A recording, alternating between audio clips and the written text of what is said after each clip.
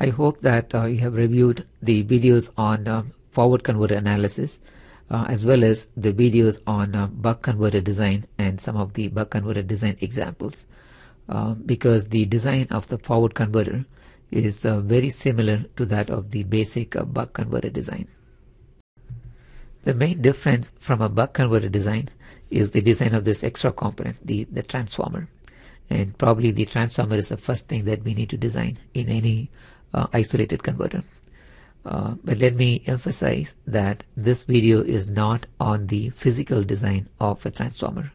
That is something that we will take up much later after we have reviewed several more magnetics principles. But this video is related to designing the various parameters, especially the turns ratio, some of the RMS currents of the different windings that will be needed in the eventual design of the eventual physical design of the transformer. Okay. So let's start with the turns ratio N primary to N reset. And in fact, this is a slide directly from the buck forward converter analysis video, where we looked at the trade-off involved in the choice of N reset. So if you make N reset small, then you have higher Dmax and with the attendant advantages in terms of the switch peak and RMS current rating and lower filter inductor requirement. But lower value of N reset, as seen from this equation, also results in a higher switch voltage stress, requiring higher voltage rated MOSFETs, which have higher RDS on and higher conduction losses. So it's a trade-off. So unless there are any other compelling reasons, the choice of N reset equal to N primary is a good choice. It's popularly used. But let's say you have a stock of a big stock of high voltage MOSFETs and you want to use them in this forward converter design. Then you may purposely choose a lower value of N reset. And we know that the lower value leads to higher voltage stress, but we have high voltage MOSFETs. But then we get the benefit of other advantages that come with the increased Dmax. Next, we come to the important turns ratio between the primary winding and the secondary winding. And this is denoted by the lowercase n. Actually, 1:n, where n stands for N secondary over N primary. Now, we have derived in the forward converter analysis videos that the output voltage VO is given by N times D times the input voltage Vn. So we would expect that the design of the N would depend on this equation, meaning we will make use of this equation to come up with a method for determining the value of N.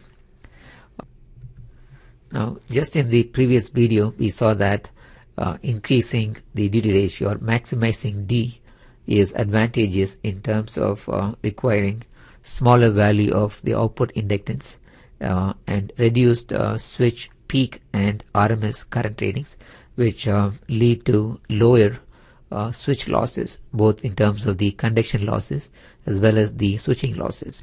So it is in our interest to choose N such that the D for any given operating condition or for the worst case conditions is as large as possible, D as large as possible. So that would directly lead to this equation, which once again comes from our basic this equation here. Okay. So essentially we want to be able to regulate the output voltage to the required value, and in case the output voltage is varying, we want to be able to regulate to the maximum required output voltage even when the input voltage is at its minimum value. Okay, that is a requirement for N coming from this equation. And so under that condition, that is when we will be operating at the maximum duty ratio. Okay. And note that the Dmax may be limited by the value of N reset that we chose from the previous design step. Okay. So knowing Dmax and given minimum input voltage and the required output voltage, we can use this equation to calculate the turns ratio between primary and the secondary windings. Now all of these are ideal situations, and transformers have several non-idealities. Chief among them are the, or at least related to the design of the turns ratio, or the winding resistances, as well as the leakage inductances. The leakage inductance influences the design of N because it can reduce the maximum output voltage available compared to the ideal case. And similarly, the winding resistances, as well as the resistance of the switches, the switch forward drops, they all contribute to reducing the output voltage from what is predicted by this equation.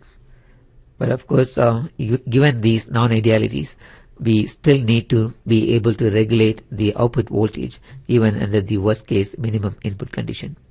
And the way we do that is by slightly increasing the design value of N from this ideal value. Okay? And we do that by introducing this factor called the margin factor Km, and with that included, the equation for N turns ratio is required output voltage over this margin factor D max times Bn minimum. Okay. Now the value of Km can be in the range of say 0.9 to 0.95. And the choice of Km may also be influenced if you have very stringent transient requirements, especially for sudden step application of load current.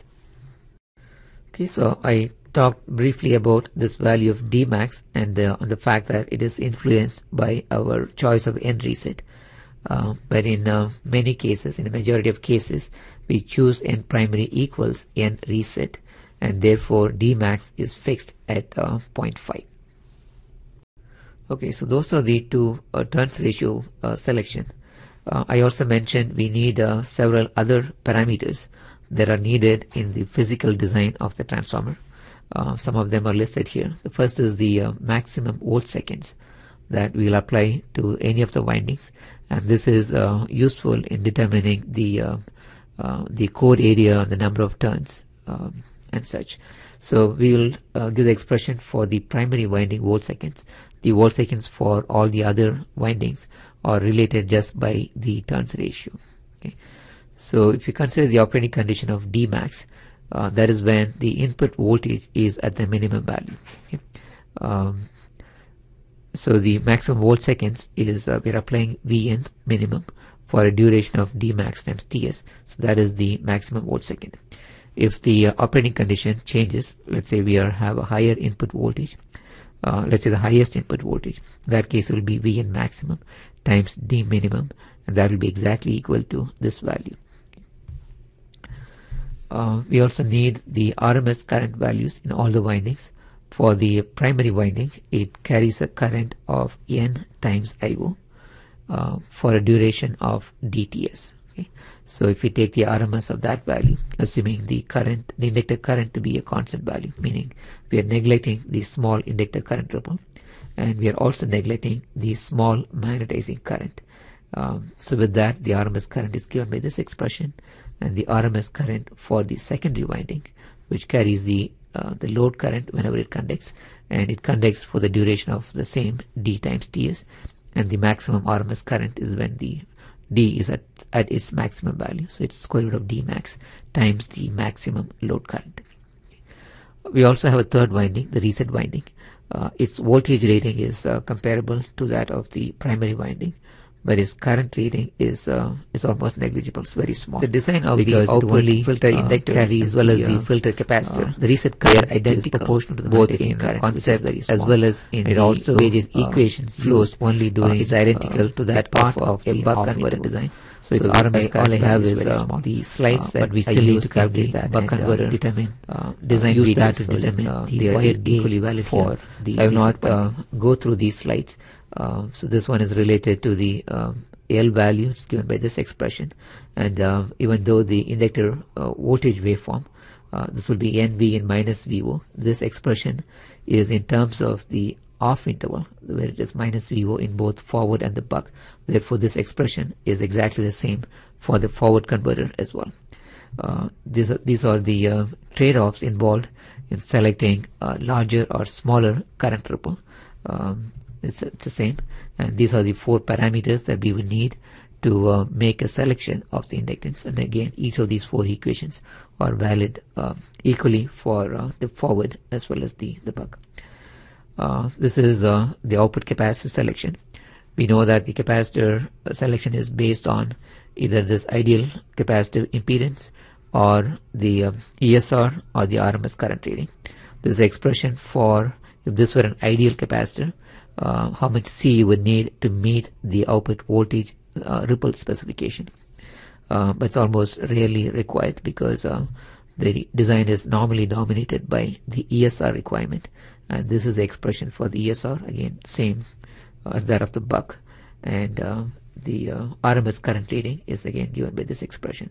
Delta IL is the peak-to-peak inductor current ripple over 2 square root 3 gives the RMS current of the capacitor. The switch selection for the MOSFET, we may have already discussed. The switch voltage rating is for the case of N primary equals N reset. The voltage is this Vn plus the induced voltage, which for 1:1 it's also another Vn, so it's 2 times Vn. But in general, the switch voltage is Vn max plus Vn max times this N primary over N reset. These are all considering ideal cases only, ideal operating conditions, ideal transformer, ideal switches. But especially for isolated converters, we have to consider the leakage inductance of the transformer, especially in designing the voltage rating of the switches. So, for example, if there is a leakage inductance, if we consider leakage inductance, that stored energy is not actually fed into the source during the off interval through this resetting process. So that energy would actually it has to be dissipated in some form of snubber circuits, which are RC or RCD networks connected either across the switch or across the winding, and they dissipate this leakage energy, the stored energy in the leakage inductance. So these equations assume that we have made provisions for this snubber circuit, and we have taken care of these voltage spikes. The current rating for the MOSFET, it is same as the primary winding current, and that is predominantly N times the inductor current. Inductor current is mostly IO with a small ripple, so that current times N is the main load current component, and there is also a small magnetizing current component, and the sum of these two peak values gives you the peak switch current rating. If you look at the diodes on the secondary side, diode D1 for example, when D1 is off, D2 is connecting the secondary winding across D1. Now this is the off interval of the MOSFET, and during that time the voltage across the secondary winding is decided by the voltage applied to the reset winding and the turns ratio between the reset and the secondary winding. So it is voltage applied to the reset winding is Vin max, and the turns ratio here is N secondary over N reset. Okay, that's the peak voltage for the diode. The average current, first of all, the peak current for the diode, it carries the same inductor current, so the peak inductor current is its peak value. The average current, it conducts the inductor current whose average is the load current for a duration of d max times Ts, or the d times Ts, the worst case condition is d max. Therefore the average current is d times I, and both maximum values. Similarly, diode D2, when it is off, D1 is conducting. It applies again V secondary across the diode, but this is during the on interval, and therefore the switch, the diode voltage is determined by the primary winding voltage and its turns ratio with the secondary. Okay. So that will be Vn max times N secondary over N primary, but N secondary over N primary is what we denote by this lowercase n. The peak current rating is again same as before. It is the peak inductor current, and the average current, we're talking about D2, it conducts the inductor current during the period 1 minus dTs. Therefore its average value is 1 minus d times IO, And the worst case would be when the D is minimum. That's what maximizes this expression. And consider the maximum load current. Okay, we have seen that it is fairly easy to get multiple isolated outputs in any isolated DC-DC converter. So, for example, if you want a 2-output forward converter design, all you have to do is to add another secondary winding, have these 2 diodes, output LC filter for the second output as well. And the design of the turns ratio N2 is given by this expression. That is, the ratio of the 2 output voltages is the same as the ratio of the 2 secondary winding turns. And it's fairly easy to see that the voltage that the average voltage across this would be N1 times Vin times the D. Okay? And that is also, since VL average is 0, that is also equal to VO1. Similarly, the average voltage that comes here would be N2 times Vin times the same D. Remember, there is only one MOSFET, there is only one duty ratio control, there's only one D. Okay? And so N2 Vin D equals VO2. Just take the ratios, you will get this expression. Okay? Because Vin and D are the same in both of these cases. Okay. Only one of these 2 output voltages can be precisely regulated, for the same reason that we have only one control, only one duty ratio control. Now, if these 2 were identical and they are identically loaded, then the output voltage can be very close to each other. But we know that the loads on these 2, they are dynamically varying. So under different load conditions, let's say VO1 is precisely regulated, VO2 would still be fairly well regulated, but not as precisely as VO1, because that is not being actually fed back and used to control the duty ratio. But with reasonably good coupling between the 2 windings, we can expect fairly good regulation of VO2 as well. And finally, it is also possible to couple these 2 output inductors, meaning they can be 2 coils but wound on the same core, and that results in some savings in the size and cost of the 2 inductors, and therefore the combined system.